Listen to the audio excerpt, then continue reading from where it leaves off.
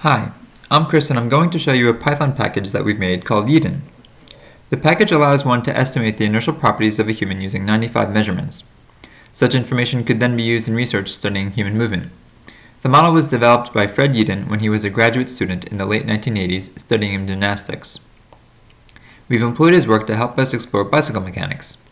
In order to make his work widely accessible and to promote collaboration in biomechanics research, we have implemented his model in a Python package and have made it available to all through the Python package index, as well as on the website GitHub. There are a few ways to use a Yeadon package. In this video, we're only going to show one of these, the Graphical User Interface, or GUI. The intent of the video is not to make you fluent in the use of the Python package, but rather just to show you what you can do with it. For more details on how to use its features, you can visit the documentation for the package at the Python package index, which is the website shown here.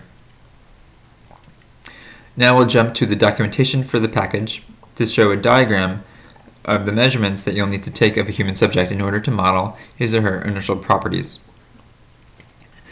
This diagram shows all 95 measurements that are necessary.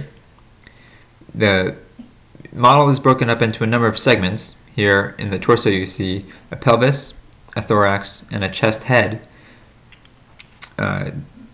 There are 2 arm segments for each arm, and there are 2 leg segments for each leg. The measurements predominantly consist of length measurements and perimeter measurements, but there are also some others you'll need to take. The model also has some degrees of freedom. You may be interested in the inertial properties as they vary with degrees of freedom. So we have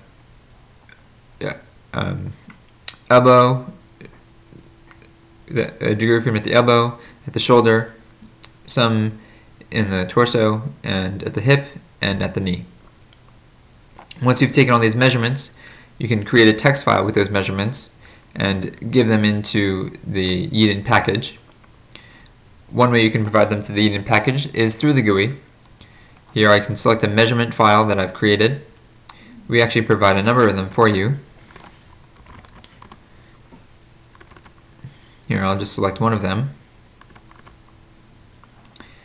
And you see here on the left we're drawing a visualization of the human model given the measurements that have been provided. This gray ellipsoid represents the inertia of the entire model, and you can see it'll change as I change the configuration of my model.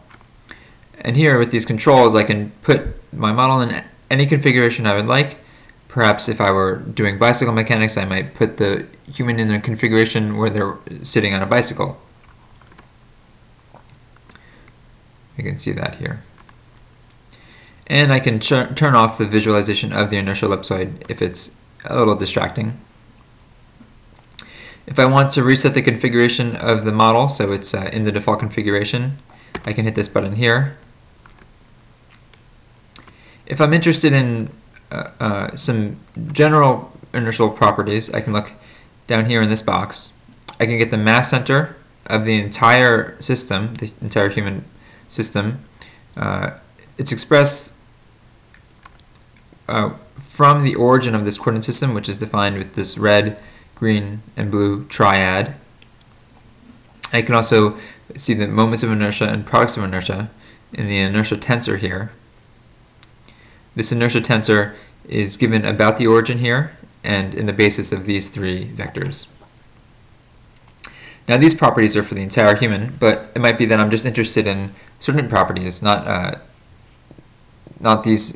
ones that are provided in the GUI. To do that, I would need to interact with the Python package more directly, not through the GUI.